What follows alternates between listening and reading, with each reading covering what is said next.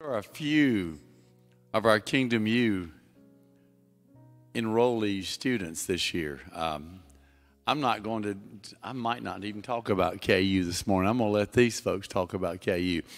Now, I want you to be brief and anointed. You know what that means? That means don't preach. I want you to share what, yesterday was the first class of this year. Was it okay? It was okay. Yeah, right. You'll hear it in a second. Off the chain. But I'll let these folks tell you what they glean, what it means to them. And if you think maybe some of these folks need to join you. First, I will not do it justice. I won't do it the way Greg did. But one of the things that I loved that he said was, he was talking about tithing and how so many times, or people, they just feel like if they are expecting something back from the Lord, if we bring our money and we bring our offerings and we bring our tithes, that we're not supposed to expect anything in return. I get that, but what he said was, that is not God. That his promises are that if you do this, I will do this. And so we are supposed to, it's okay to expect for God to honor and to fulfill the things that he has promised in bringing his kingdom to us. I don't know where to begin. It's so much. It's looking at life through a different set of lens. We're looking at life as a kingdom instead of just a place we live. We are meant to be kings in the earth. And if we are kings in the earth, then we need a kingdom. It's so, I can't even bring up. Let me say one thing. The one thing he said to me, I know a lot of people say, well, that was bad luck or that was good luck. He said that the word luck is a derivative of the word Lucifer. So please stop using the word luck. We're not lucky, we're blessed. Okay? Just one thought I'll relay. If you're not signed up, Terry may not say it, but I will, you need to be. And the revelation that you will get will take you back. I mean, it'll just take your breath away. And if you look for value in something, somebody asked Greg a question at the end, said, so Greg, how long have you been studying kingdom? And he said, 25 years. And he said, I didn't say anything to anybody for 7. He said, because I wanted to understand what God was really saying. So, but then his comment was, but you don't have to wait that long. That's why Kingdom University is here. And so I would encourage you, if you're not enrolled, it doesn't matter if you went through last year, I would encourage you to enroll. Just whatever you've got to do, enroll. Thanks. Have you ever stood under a waterfall? Stuff is coming down on you so fast, and it hurts a little, but it's still great. That's what it was like yesterday. None of us felt like we could take notes fast enough. And what was so exciting about it is that we were being shown things that have always been right in front of our eyes in the Bible. But we're getting new revelation now. This is almost like a christening moment. It's just not possible to explain it, but it's real, and it has to be understood. So please come if you can. One big thing was being able to reach from the natural into the supernatural. But I'm going to say that one for Terry to let him elaborate on that one. But one thing is, a kingdom has to have a king. And when we have a king, we have to do whatever that king says. We're not to question that. We can't be disobedient. So when the king says, get up and pray at 3 o'clock in the morning, we don't say, but I'm tired. We get up and pray. When he says, go see a friend that's sick, but I want to do this today. No but, you go. You have to be obedient to the king. When you're obedient, then you receive the blessings of living in the kingdom. You don't get the blessings by not being obedient. So the major thing we used yesterday was Matthew 6:33, seek ye first the kingdom of God and his righteousness. If we're seeking him, he says seeking you'll find. If we're seeking him, trust me, you'll find him, but you got to seek him with all your heart. Tom, the king woke me up at 2:30 this morning, and I was feeling really good sleeping. And he nudged me a few times, and I finally thought I better get up. So at 5 o'clock, he let me go back to sleep a little bit. But he knows when he can talk to me. It's usually about 3 o'clock in the morning. I have no distractions then. I can't encourage you enough to be a part of KU. Can't encourage you enough. Yet last year was life-changing for us that were a part of it. And I thought, there's nothing else to be learned about kingdom. I'm kidding. Okay, I'm kidding. Yesterday, it's like, oh my gosh, we know nothing. We know nothing. We were all just absolutely leveled, thinking, where has this been all of our lives? You know, it's been hidden, but it's up to us to find it. And it's easy to find when our eyes are open and the lens of religion have been removed. We all, everybody here I'm looking at, and me, have lens of religion still clouding our perception of what the Spirit says. We still do. If you've lived in the West in America, if you've gone to a church, you have religion.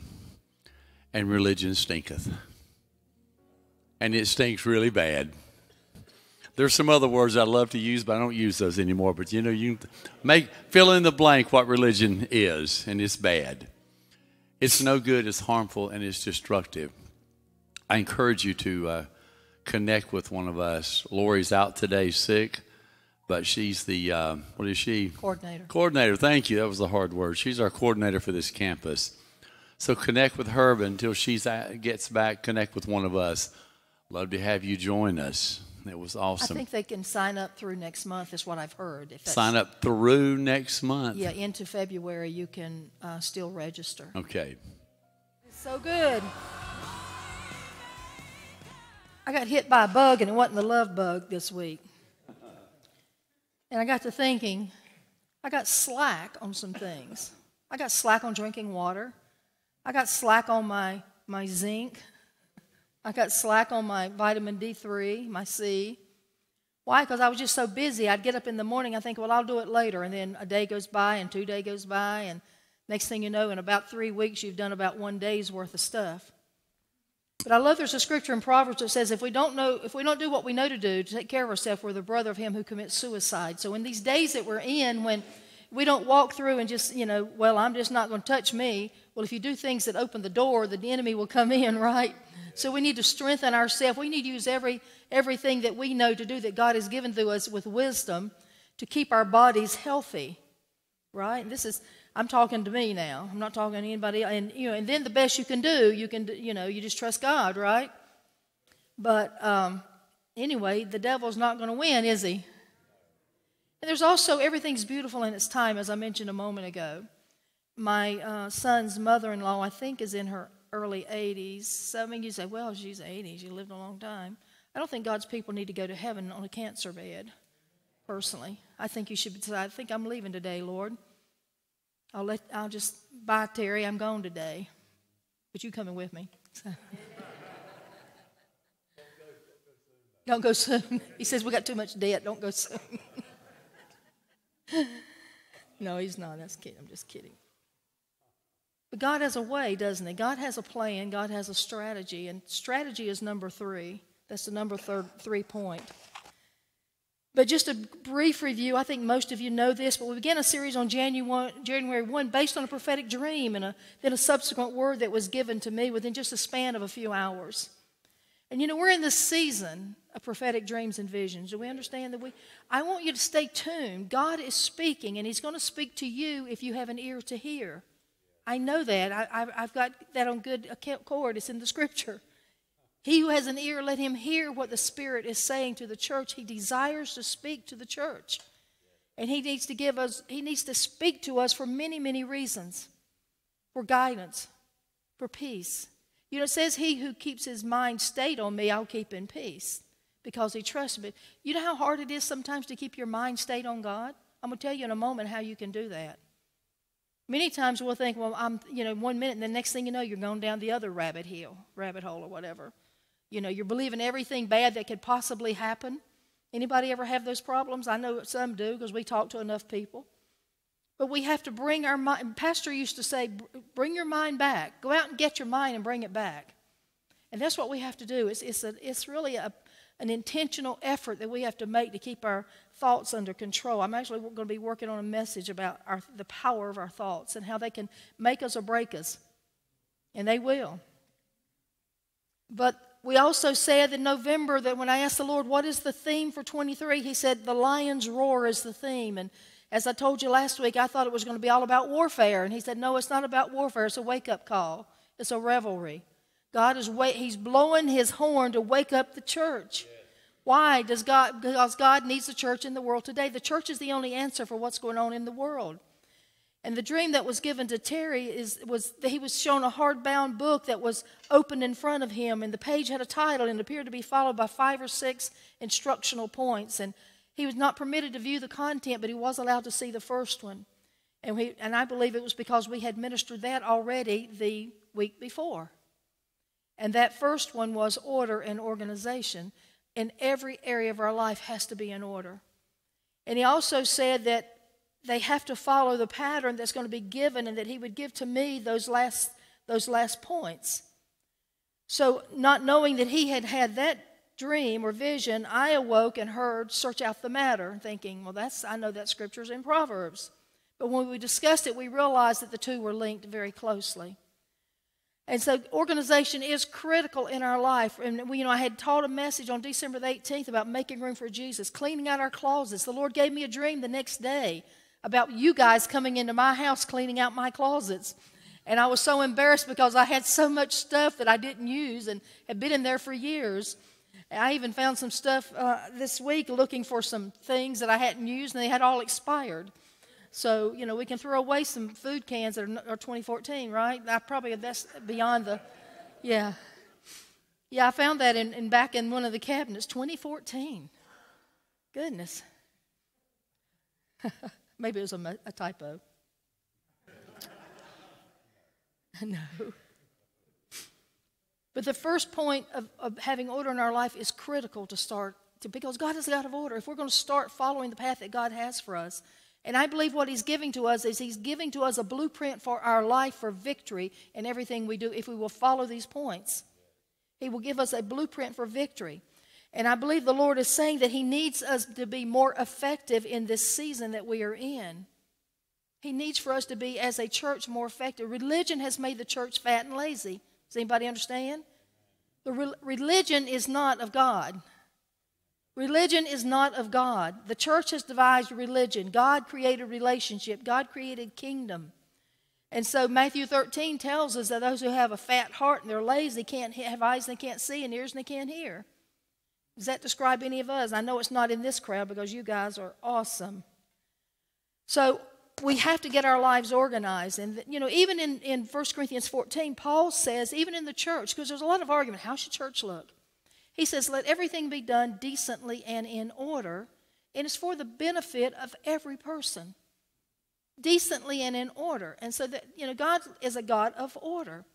So as we traveled the next day, God downloaded the remaining points. And last week we looked at the point of posture. And posture, we saw in the scripture, in the Hebrew, anytime that word posture is used, it has to do with divine revelation.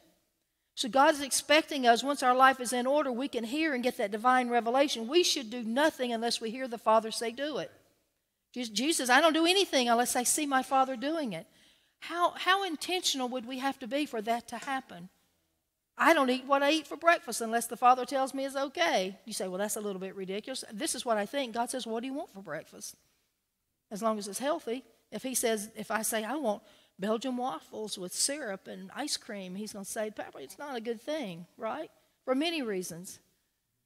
But we need to use our brain, but at the same time, how intentional, and why would God care? Because he needs us healthy for the work he's called us to do. He needs us healthy. And it is no pat on the back for a church to have so many people that are sick. We're a full gospel, believing the Word of God, and we got a ton of people sick today. So we all need to get into our prayer closets and say, God, what do I need to do differently? And the Lord has told me this week, cut out this and add that. Stop doing this. Get a full night's sleep. That would help. Things like that. But last week we looked at Gideon and saw that Gideon had to align his revelation of himself with God's revelation of him. God says mighty hero, and he said, oh no, I'm the weakest I'm the least of the weakest. How many of us have ever thought to ourselves, I'm the least of the weakest? I can't do that for whatever reason, because my mama told me I could never amount to anything, or my school teacher, I never did this, I never accomplished that, I flunked out of school. God doesn't care about any of that. His anointing has nothing to do with how many degrees you have. Sometimes they just get in the way. I heard one time they said it takes you 4 years to get a degree and 40 years to get over it. So I believe that's about true.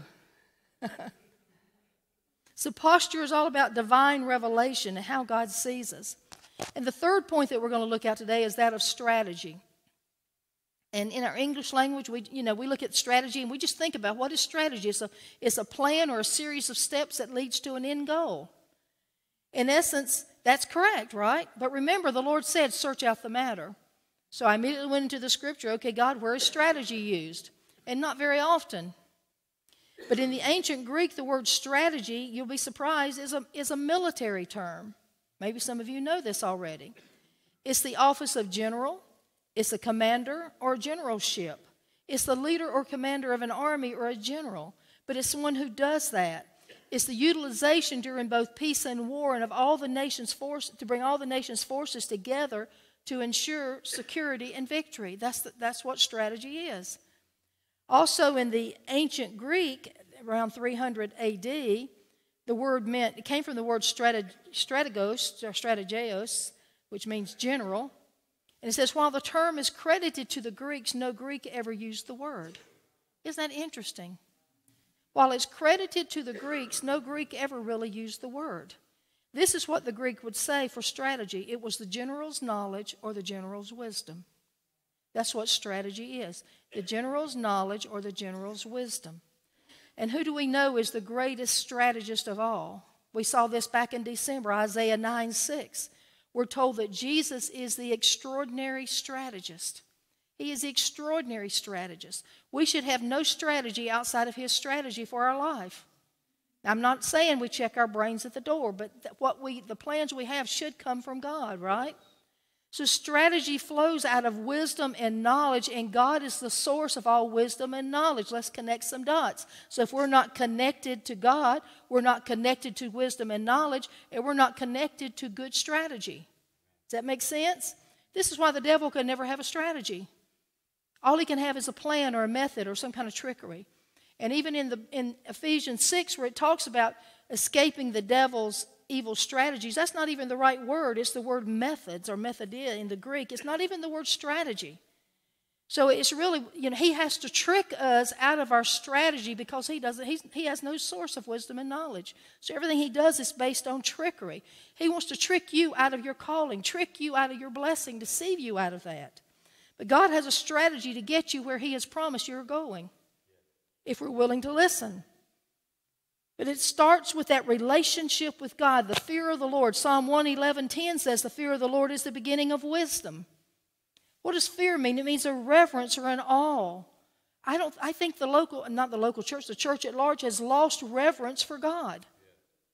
We just do any old way we want to do. It don't matter. We don't honor His name. We take His name in vain. We come into church and we call ourselves a believer and we support everything that's ungodly.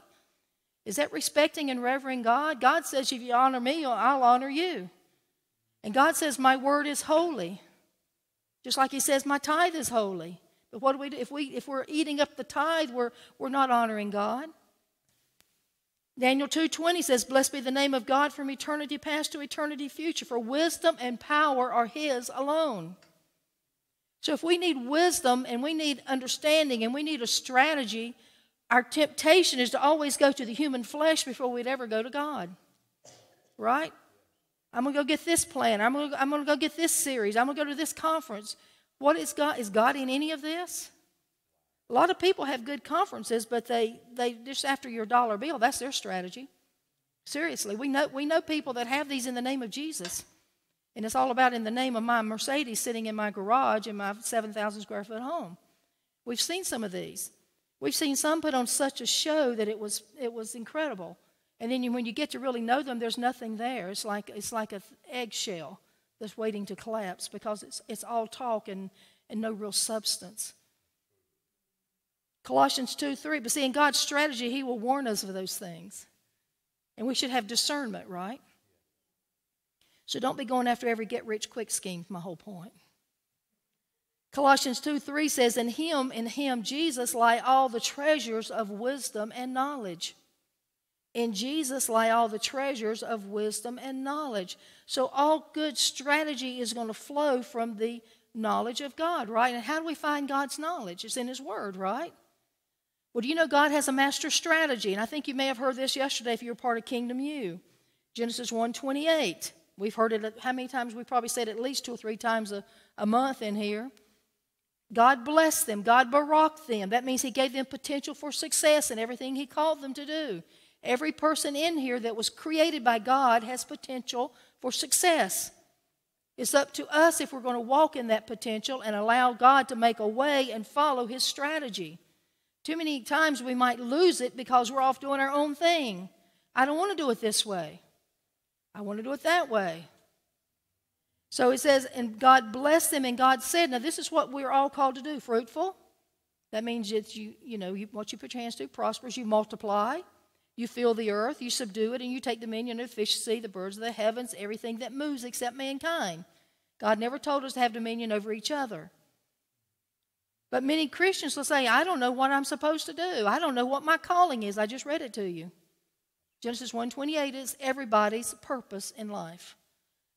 To be fruitful, to multiply, to fill the earth, to subdue it, to take dominion. Why? To expand the kingdom of God in the earth. That's why we are here. We're here as part of God's family.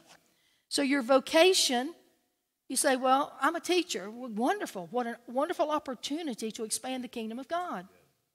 Well, I work at Walmart. Wonderful. The whole world goes to Walmart. That is an incredible mission field, right? You get a chance to expand the kingdom of God. Well, I'm a business person. Wonderful. You get an opportunity to go into homes that are never going to come into churches and expand the kingdom of God and show them the goodness of God, the love of God. Unfortunately, too many people don't like church anymore as much as they used to. They don't like church because church hasn't been good to them or for them.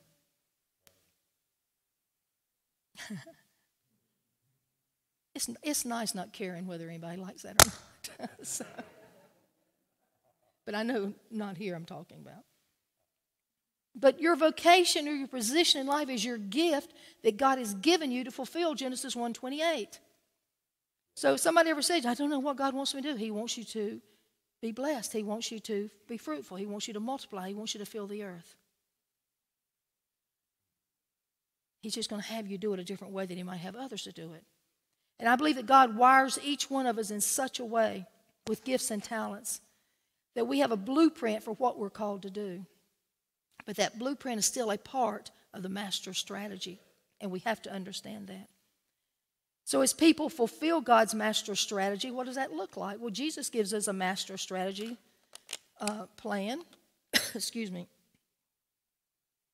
And excuse me one second. Matthew 18. I almost told Terry he needed to be up here today.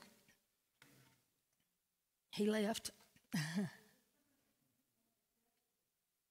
I'm going to try to talk a little slower if that's okay. It says, and Jesus came and said to them, all authority in heaven and earth has been given to me. Go therefore. Now, if you look at that in the Greek, it means as you go, you are to make disciples. As you live life, you are to make disciples. Baptizing them in the name of the Father and the Son and the Holy Spirit, teaching them to observe all that I have commanded you. And behold, I am with you even unto the end of the age. We have become so me-focused and think that God's plan revolves around our goal instead of His. That we've not looked to God for the strategy. We said, God, it's all about me. It's about my calling. It's about my gifting. I know you want to make me famous. We had somebody stand in this church 20 years ago and say God told him he's going to be standing in coliseums and he was going to be famous and all these people are going to be coming. And maybe that was true. But you know what? It never happened. Because it was all about him. It really wasn't about God. And this guy was a minister at the time. Now, God can tell people that, right? And that might be God's plan, but what are you going to do? How are you going to handle it? If God tells you you're going to be if God tells you you're going to be the most successful heating and air conditioning or electrical or whatever it is you do person, how do you handle that? To God be the glory? We can even say that glibly, can't we? God, show me how to use the gifting you have for the kingdom of God. What strategy can I have? So regardless of our vocation or position in life, we have to answer the question, am I fulfilling the strategy of God? Terry said that the Lord spoke to him several weeks ago, and he said, we're not called to be fulfilled, we're called to fulfill. You and I are called to fulfill the plan of God. Mark 16 says, and these miracles will accompany those who believe. How many of us does that qualify? These miracle signs will accompany those who believe. They'll drive out demons in the power of my name. It would be wonderful if teachers were casting demons out of kids in the classroom. Right? If they believe, they're supposed to be able to do that. It'd be wonderful if they could lay hands on the sick on your job. Somebody get a diagnosis that's not good. You lay your hands on them and they are healed. This is what this scripture promises. Those who believe, these signs will follow them. It says they will be supernaturally protected from snakes and drinking anything poison. I believe that just means danger or damage in general. And they will lay hands on the sick and they will be healed. That's the way we're supposed to live our life. So in order for things to be in proper order, we first have to ask how my calling in life is fulfilling Genesis 1:28 and Matthew 28. We have to ask that question. And remember the first thing that Gideon had to deal with last week? What was it? Anybody remember? He had to clean Baal out of his house. He was a good Israelite boy. He had to clean Baal out of his house. How many believers have Baal and Ashtoreth in their homes, in their lives? Well, what is that? I don't have these little idols. This is what it is: immorality and sexual perversion. Homosexuality, gender transition, murdering, sacrifice of children, prostitution. Well, I don't do any of that. Do you? What do you watch? What do you pay your money to see? What entertains you? Who do you vote for? If we vote for people that support these things, then we're in favor of it. We're supporting these things. We've got Baal in our house. And we're asking God, I just need for you to speak to me. I need for you to bless me. You got to clean your house out like I told Gideon. You got to get your house cleaned out. 74% of Americans age 18 to 29 say abortion should be legal in every situation. 74% of our new generation is saying that. 62% of the 30 to 49-year-olds, 55% of the 50 to 65-year-olds, and us older folk, 54%. 54% of Christians accept the practice of homosexuality, and that's up 10% from about 15 years ago. Are we hearing what the Spirit is saying? Do we know the Word? Are we walking in God's strategy? See, we're left to ourselves, and what happens? We create a lot of Ishmaels in our lives because this just seemed like the right thing to do. So we create all these Ishmaels, and God's over here thinking, well, now I got to deal with that. He had to deal with Hagar. He had to deal with Ishmael. He had to deal with Abraham's heart attached to Ishmael. God said, that's not the plan I have. See, God had another strategy. Are we asking God for a strategy for our life and our house hasn't been cleaned out? And if we don't know who we are, we'll never walk in that identity that God has given us. I keep hitting this thing backwards. So we cannot be effective if our lives are in chaos. And I want to tell you, God has a strategy for each one of us. And if you have a financial situation, God has a strategy to have you out of debt, blessed, that maybe is not something that you would even think of. We have a friend, Kim, who started a popcorn business. Who would ever think of starting a popcorn business? She's doing well, and it's also she's blessing the community with the kingdom message. God might have a way for you to, he owned all the gold and silver. He could have you out of debt just like that. But are we willing to follow his plan and his ways? Well, I want God to do it, but I'm not giving until he does, then keep it. If you don't have seeds because you're not a sower. We heard Dr. Todd Zeiger tell us that if you don't have seed, it's because you're not a sower. If you want to get out of debt, or if you want to get out of a financial crunch, give your way out of it. I'm telling you, it works. We've done it. We've done it. God has a strategy for your family. See, as a family, my marriage is all, God has a strategy. It's found in his word. It's found in his word. And that strategy God had from creation was a husband and a wife. Adam and Eve, not Adam and Steve. Why? Because you don't procreate with two of the same kind. See, God's purpose is to have the earth filled with his children, his people. So the devil wants to convince people that this isn't okay. We have God is love. Well, God is love, but God loves his word more than he loves anything else. He has a strategy for this nation. The strategy is when the righteous rule, the people rejoice. But the devil wants to feed the flesh with control, power, and greed.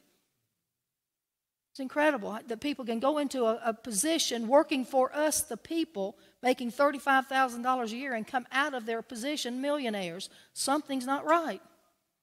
There's fraud somewhere. There's theft somewhere. There's greed somewhere. Well, you shouldn't be talking about this in the church. Where else should we be talking about it? The church is what's the reason. The church put people like that in office. It's time for the church to wake up. He has a strategy for his kingdom. And that's to be expanded through Ekklesia. That is to be expanded through Ekklesia. So how do we get that strategy? It begins with the Word of God. We've got to get into the Word. The one thing the Lord said to me back in November, he said, you've got to devour my Word in this new season. His Word is the source of his wisdom and knowledge through Holy Spirit. Holy Spirit will not speak anything that does not come out of his Word. That was a weak amen, but that's the truth. Listen to Deuteronomy 6. He says, listen closely, Israel. I'm telling you, listen closely, Impact. Listen closely, every person sitting in this church that has an issue in your life that you need to have dealt with. If you're bound up with bondage and addiction, you can be free before you leave here today. And that addiction doesn't necessarily have to be drugs and alcohol. It can be food. It could be pornography. About 50% of people who profess to be Christians watch pornography on a regular basis. And we wonder, God, why aren't you answering my call? Well, God knows we're just flesh. He also knows you're not just flesh, you're supernatural. We heard that yesterday. He says, listen carefully, and why? To obey. Then all will go well with you, and you will have many children in the land flowing with milk and honey, just as the Lord, the God of your ancestors, promised you. Listen closely and be careful to obey, then all will go well with you. Psalm 1:1-3. Blessed is the man who walks not in the counsel of the wicked, nor stands in the way of sinners, nor sits in the seat of scoffers, but his delight is where? In YouTube, in TikTok, in Facebook. His delight is in the law of the Lord, and on that law he meditates day and night. Now, I want you to listen. You're going to hear this in a moment somewhere else, but that word meditate is not sitting around here thinking. That word meditate literally means to mutter or to speak. He says you're to be speaking my word day and night. And this is how you control your mind. What does the scripture tell us in James 3, I think it is? He says ship, there's a tiny rudder controls the whole ship. Well, our life is the ship that God has placed us on. The rudder is our tongue, and when our thoughts control our ship and send us in a wrong direction, we begin to speak the word of truth with our rudder and realign our ship. This is how we keep ourselves on that right path. If we leave our mind to itself, it will take us a place we don't want to go. Because the mind is beautifully addicted to whatever you feed it the most. So if you're feeding it negative and defeat and sickness and poverty, that's where your mind is going to take you. But you speak what the Word says. The Word says, I'm the Lord God who heals your diseases. I'm the God who blesses you. You have the mind of Christ. See, we have to control our ship with our rudder. Jeremiah 6:16 says, the Lord said to his people, you're standing at the crossroads. Every one of us is at the crossroads. We've heard this so many times.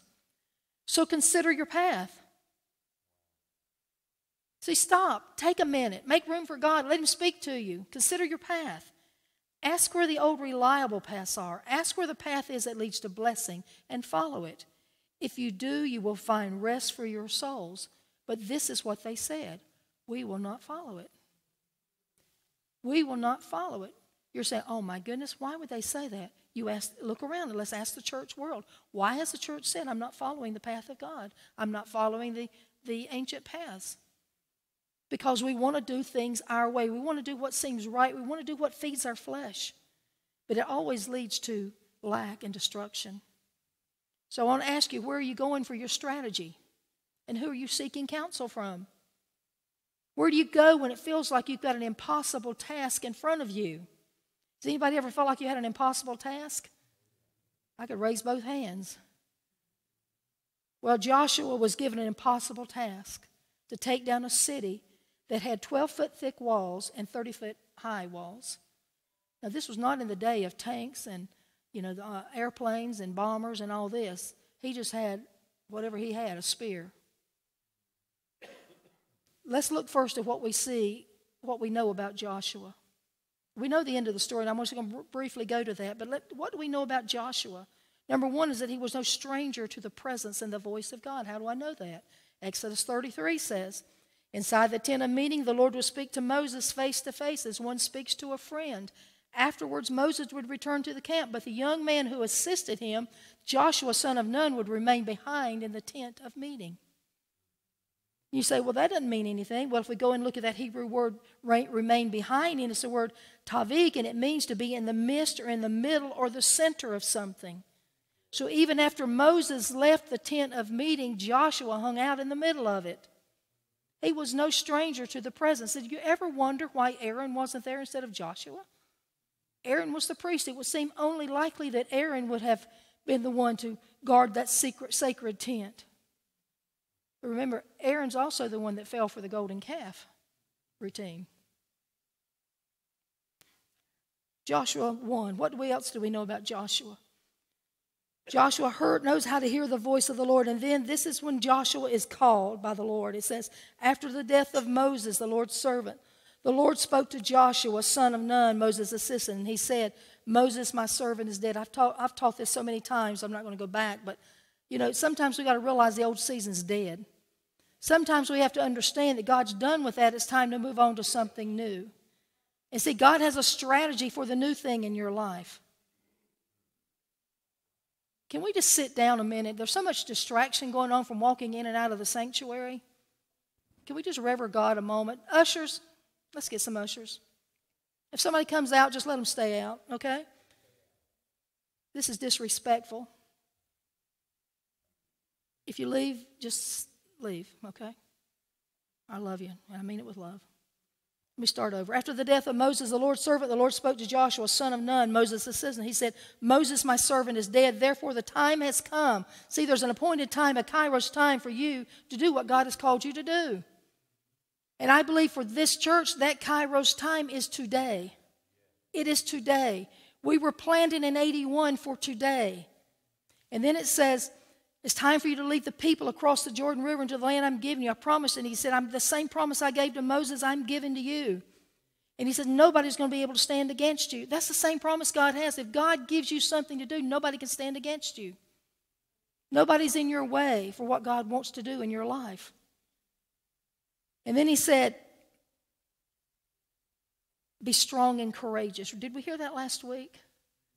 Be strong and courageous, for you are the one who would lead these people to possess all the land I swore to their ancestors I would give them. Be strong and very courageous. See, a lot of times God asks us to do something, and fear will rob us of our courage. And what do? We back away. We talk ourselves out of it, or we let someone else talk us out of it. For you are the one who would lead these people. He says, again, be careful to obey all the instruction Moses gave you. Do not deviate from them, turning either to the right or to the left. Then you will be successful in everything you do. Do we see the plan God? Do we see the series of steps that God has? You get into the Word, you hear my voice, you don't deviate, you obey it. He says, then you're going to be successful, and only then are you going to be successful. He says, study the book of instruction continually. Study the book of instruction continually. Meditate on it day and night. There's that same word. You speak that word day and night. When you get up in the morning, what are you speaking? Or is our mind just taking us to places?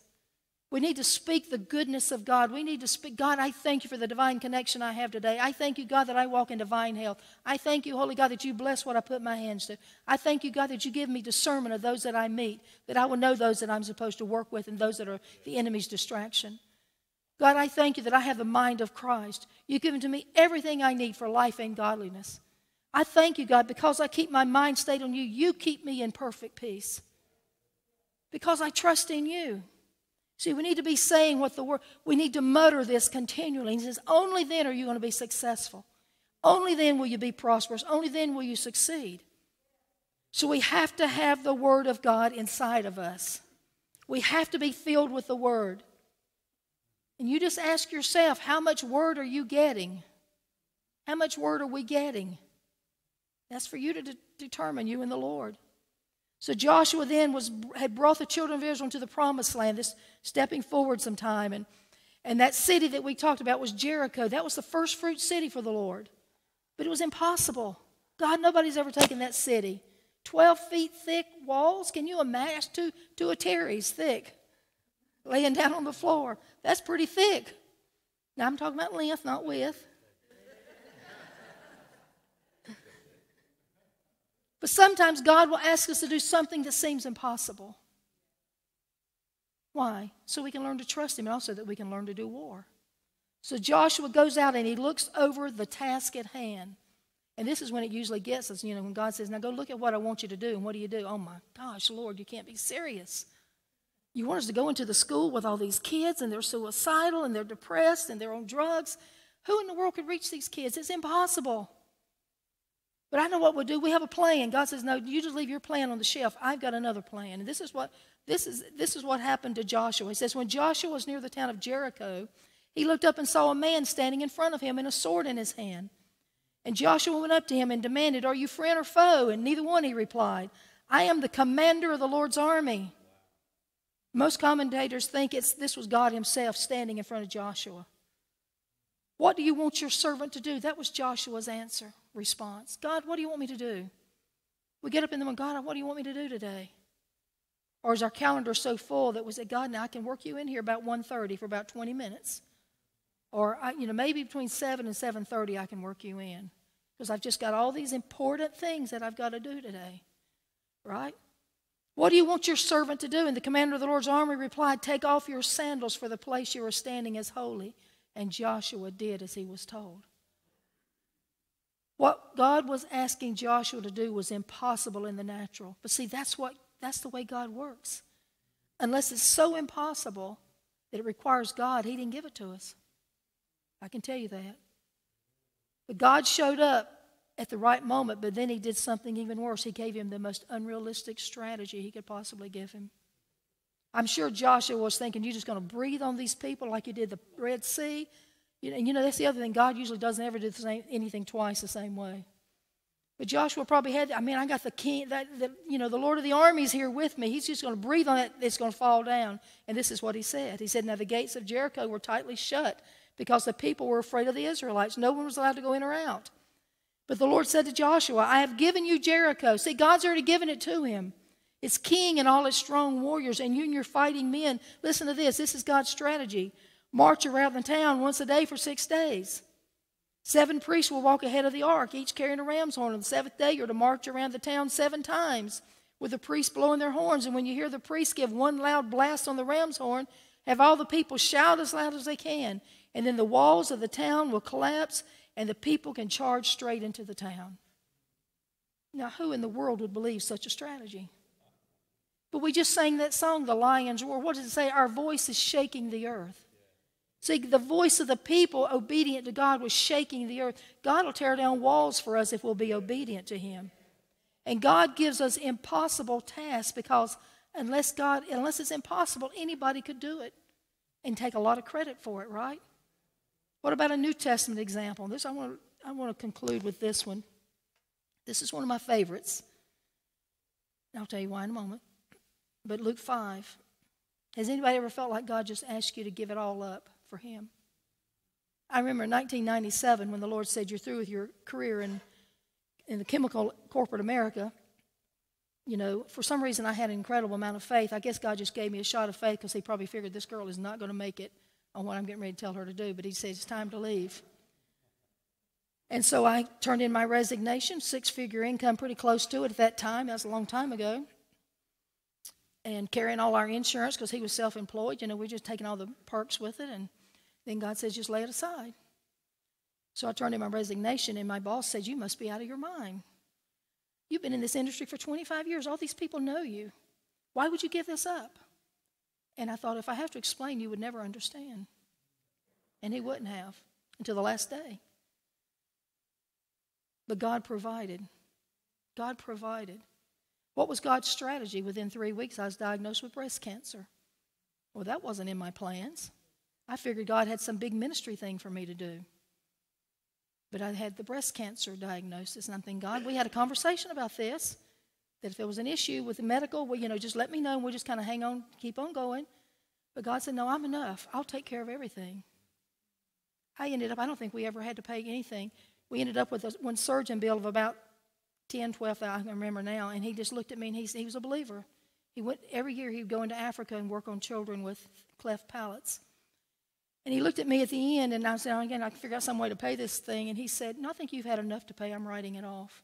Never solicited it. It was just God's favor. See, God will take care of you if we trust Him. God will take care of us if we trust Him. All this loan forgiveness that people are getting, that's wonderful. But I just hope God's in it, because otherwise we're paying for it, right? So anyway, Luke 5, I got a little sidetracked, a little rabbit trail there. But God might ask you one day to give it all up, to surrender everything. Actually, He's already asked you. Sometimes it doesn't just mean walking away from a job. Sometimes it's just walking away from your own ideas and plans and dreams and goals. It says, one day as Jesus was preaching on the shore of the Sea of Galilee, great crowds pressed in on Him to listen to the Word of God. He noticed 2 empty boats at the water's edge, for the fishermen had left them and were washing their nets. Stepping into one of the boats, Jesus asked Simon, its owner, to push it out into the waters. So he sat in the boat and he taught the crowds from there. And when he had finished speaking, he said to Simon, now go out where it is deeper and let down your nets to catch some fish. But Master, Simon replied, we worked hard all last night and didn't catch a thing. But if you say so, I'll let the nets down again. And this time their nets were so full of fish that they began to tear. A shout for help brought their partners in the other boat, and soon both boats were filled with fish on the verge of sinking. And when Simon Peter realized what had happened, he fell on his knees before Jesus and said, "Oh Lord, please forgive me. I'm such a sinful man." Have you ever asked why Jesus would ask these men, he said, you're going to be fishers of men, to follow Him? You think about what He asked them to do. He said, I want you to let down your nets. This was daytime. Fish didn't come to the surface in the daytime. They knew these were fishermen. They were tired. They'd been there all night. Nothing had happened. But why would Jesus ask these men to leave their livelihood and follow someone into ministry who was really pretty radical at that time? He opposed all the religious structure that was in the country, city, in the nation. And he said, I want you to leave everything here and I want you to follow me. And I remember thinking to the Lord, this was about a few months back. I thought, God, that's pretty selfish of you. Y'all talk to the Lord like that? That's pretty selfish of you to expect them just to walk away and leave their family. You know, and then the Lord said, well, why don't you do a little research? Why don't you search out the matter, is what He was saying. So this is one of my chapters in my new book that just went to the publisher this week, so y'all pray about all that. He said there's a little scrubbing and editing to do, but then we'll get it done. But I asked God, I said, well, how much were those fish worth? Or God asked me, how much do you think those fish were worth? So I did a little research. I searched out the matter. And this I found in Academia EDU by Shelley Hauser. And this is an incredible article. She's a mathematician. She's got pages of calculus and all these quadratic equations and all these geometric designs. And she calculated how much those fish were worth. So it says, Ms. Hauser determined that based on the size of the two boats and the price of fish and the wages received in that day, that each of the 4 fishing partners received approximately 25 years' worth of salary from that one haul of fish. 25 years. Does God take care of us or what? Was Jesus just blessing them for the use of the boat? Here, guys, I'm just going to rent your boat for a day. By the way, here's 25 years' worth of salary. No, Jesus had a purpose for the men, and he offered to them a new life assignment and a new season. They would now become fishers of men. They would now become fishers of men. Who was going to support their family? God said, I'll take care of your family. God never sends you into your new season empty-handed. He will never do it.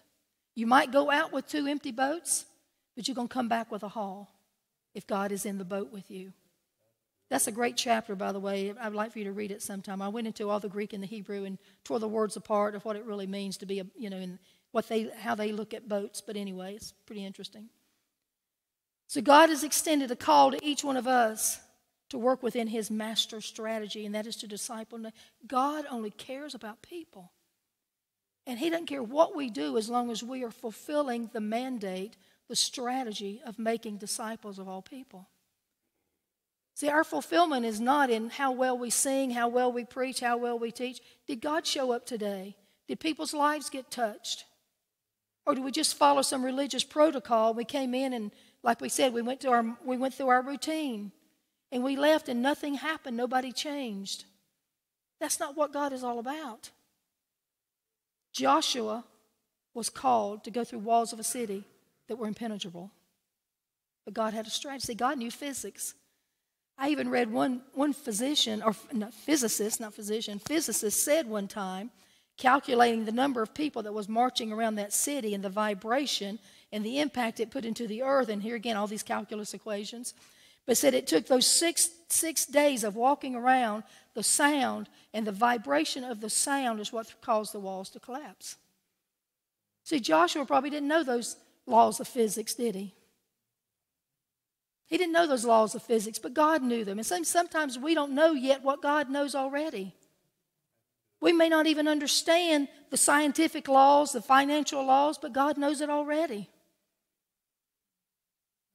The disciples were called to abandon it all. They were asked to fish where they'd fished all day or all night. And they knew better than Jesus. They knew how to fish. But he said, nevertheless, we'll do it. See, he had a strategy. Because I believe long before that day began, Jesus had made a call into the depths of those waters to call those fish out at a certain time to fill those nets. God's made a call on behalf of every one of us. And it's out there. And he's waiting for us to throw out our nets and trust him and say, God, I want your strategy. I want your will. I want your plan. Let's stand if you would.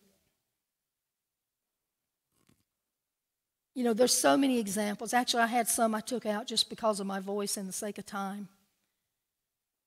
But there's so many examples in scriptures of those who followed to the T God's strategy for their life. And there's also examples of those who didn't. King Saul was a great example of that. See, it said when he was small in his own eyes and he thought he could learn something from Samuel, he was good. But when he became not so small, he went on the wrong track.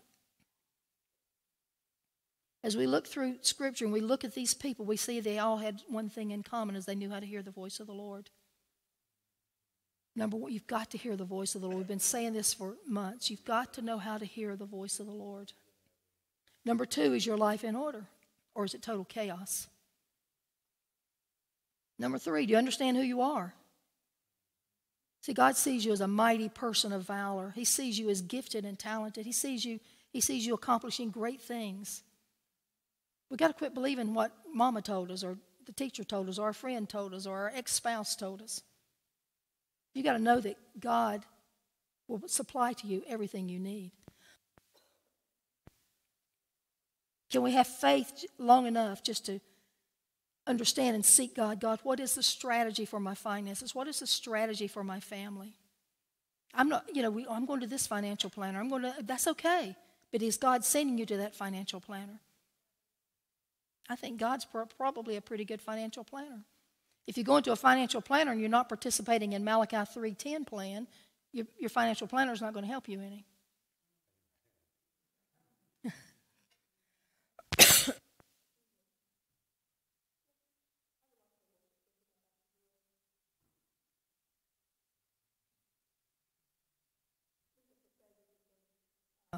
A little rough.